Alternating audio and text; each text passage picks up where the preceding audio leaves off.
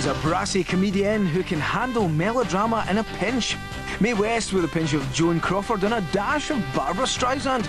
Bette Midler is the divine Miss M. On this edition of Hollywood Stars. All I know about are aging stars, hopeful hookers, and people popping pills and winding up in the gutter. You wouldn't use real names, would you?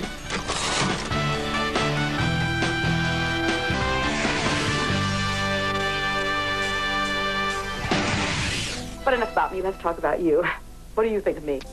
Bette Midler is not your average superstar. Her movies make millions, her Broadway shows break the box office, and there are at least 3 generations of fans who could easily recite the lyrics to her songs.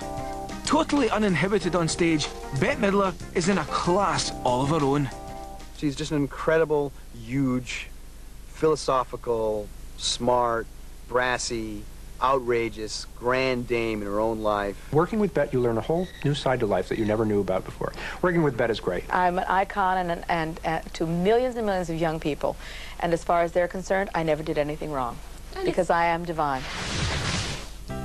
On December the 1st, 1945, on the big island of Hawaii, Ruth Midler would give birth to her third and last daughter. She named her after one of the biggest actresses of her time, Bette Davis. But she was mistaken in thinking that the E at the end of her name was silent. Early life was tough for the young Bette Midler, having to deal with a relatively impoverished family. Plus, Bette was the only Caucasian child in her class, often making her the object of ridicule by other students.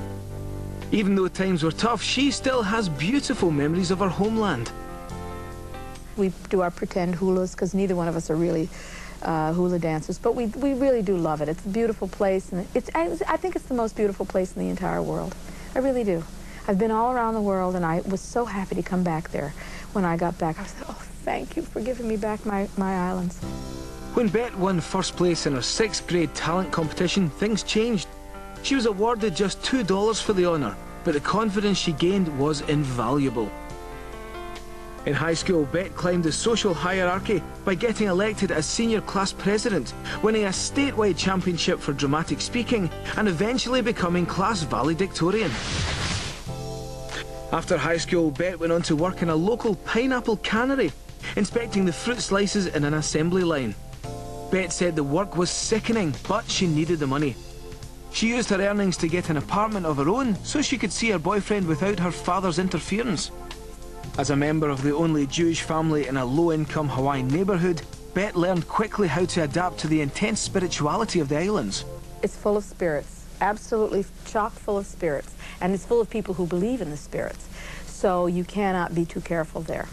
You must never offend the spirits. I was at a big hula convention one year on the big island of Hawaii, and we were in an amphitheater, and a group of hula dancers refused to dance this one chant because they said it was offensive to the gods and that everyone should take care.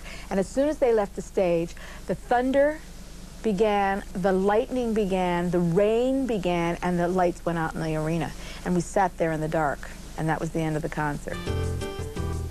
Bette landed her first professional acting gig as a seasick missionary wife in the movie Hawaii. It was a small speaking part, but Bette's lines were cut from the final film. In 1966, Bette arrived in the Big Apple, ready to take over Broadway. But it was more of a challenge than she had anticipated. Bette lived in a seedy hotel and worked as a go-go dancer in New Jersey. Other jobs she held during this time included a typist for the university, a sales clerk in the glove section of the department store, and a hat check girl in a local restaurant. After months of auditioning, Bette broke into Broadway with a chorus girl role in Fiddler on the Roof. But Bette still craved a spotlight of her own. I want to congratulate you for winning the Tony. Did you see those 3 other broads gnashing their teeth? Ha ha, it was great, wasn't it? Her launch pad for superstardom was a venue no one would expect for a woman, the Continental Baths, a gay man's bathhouse.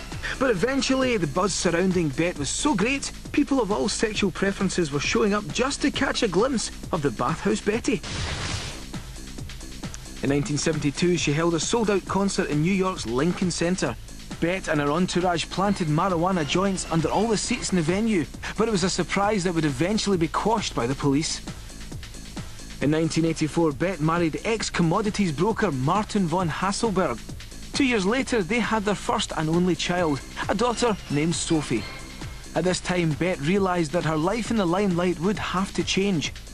You have to be careful, absolutely. You have no past when you are a mom. But Bette still had a future. Even raising a family didn't slow down her rise to the top. Her albums were reaching platinum status, and she was starring in movies opposite some of Hollywood's biggest heavyweights.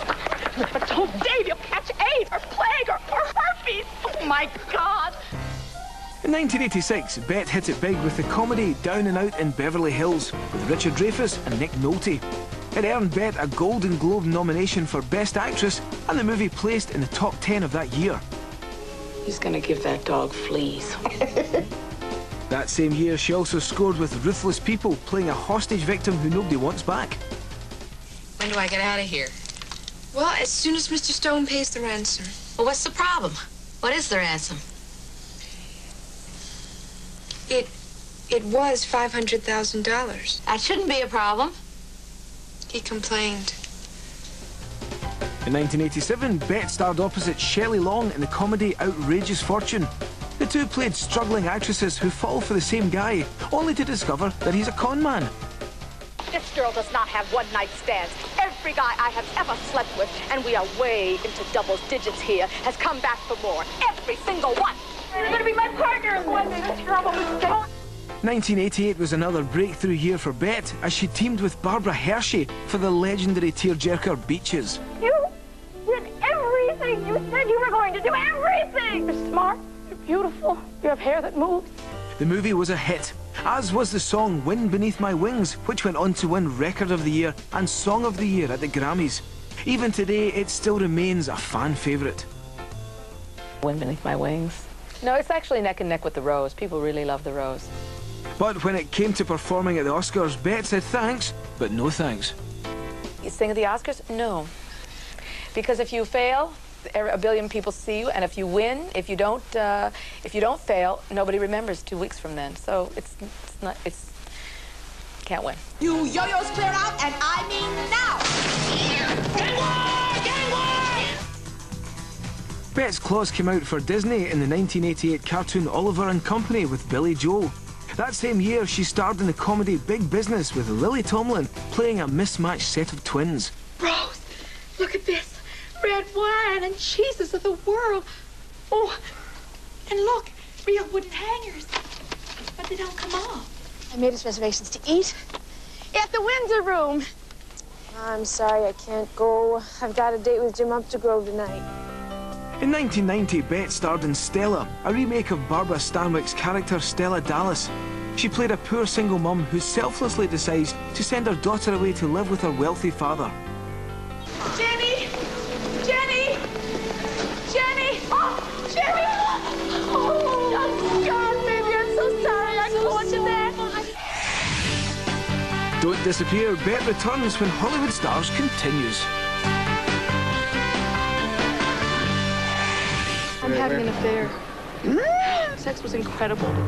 The man was insatiable. I need an aspirin. I gotta get an aspirin. In 1991, Scene from a Mall should have been a rip-roaring success, considering it combined the talents of the divine Miss M and the legendary Woody Allen.